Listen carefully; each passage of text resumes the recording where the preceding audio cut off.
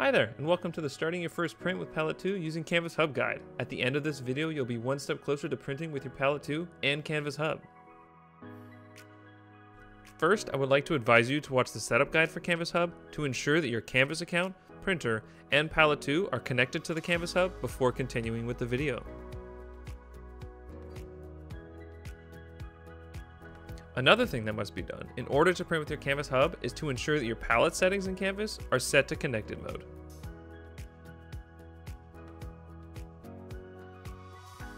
Once all those requirements are met, let's get started. Here we are in CANVAS. After we sliced our files with colors, we see the option at the bottom to send to CANVAS Hub. We simply click that. Then we go to our CANVAS Hub and see that we have a notification that we are receiving a new file. Once the file has been received, it will show up in the Files section.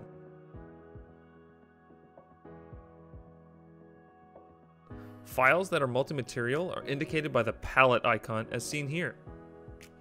If you decide to download the file from CANVAS, you can simply drag and drop the file into the browser, but make sure you select Upload Locally so the file correctly prints with Palette 2.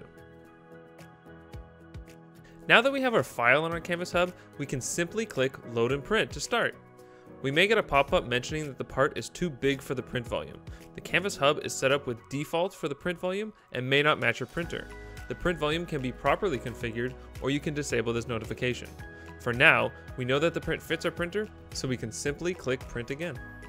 Now we get a pop-up indicating we're about to print with our Palette 2, and with that, our Palette 2 begins initializing. Your printer will be put into a paused state until Palette 2 is ready to begin the print. At this point, we'll be working with the Palette 2 alongside CANVAS Hub.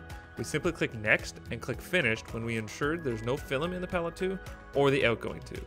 We are then prompted to load our desired filaments. Once all of our filaments are loaded, we are prompted to preheat our printer's extruder.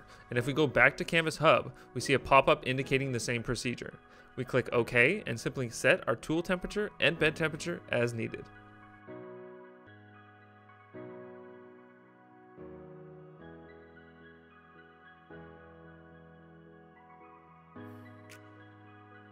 On our palette, we click Next and are instructed to load clear or light filament through our nozzle to clear any previous colors. Once our printer has become hot enough, we can navigate to the Control tab and use the Extrude function to extrude the clear filament through our printer.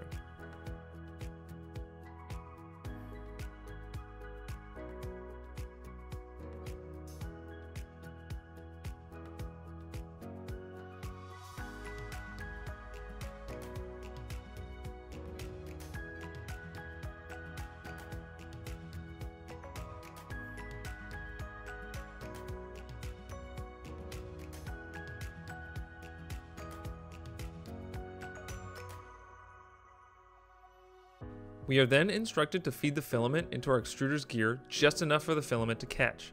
We can use the extrude function to simply move a couple millimeters in order to catch the filament.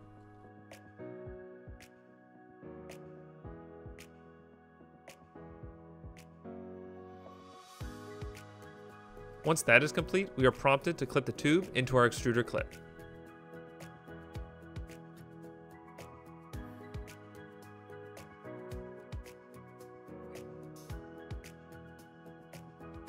We are then instructed to slowly jog filament through our extruder until we see the very first appearance of color. We can use the extrude function to slowly extrude the filament until the first appearance of our first color comes out of the nozzle. We can adjust the extrude distance to a small number like 1 or 2 millimeters to do this accurately. The slide below can be used to adjust the speed at which the extrusion occurs. See how we stop extruding as the new color appears, like seen here. You can also use the printer's controls to heat up the printer or jog the extruder. However, please return back to the printer's status screen before pressing Start Print. Now that we are calibrated with our printer, we click Next and are given the option to Start Print. Once that option is selected, both the palette and the printer begin the print.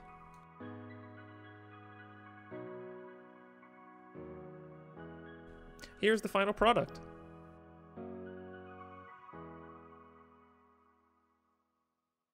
This video showed you what it's like to print with Palette 2 for the first time on a new printer using CANVAS Hub.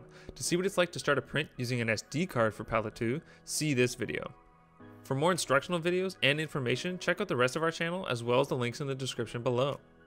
If you have any questions, feel free to comment on the video or connect with us at support@mosaicmfg.com.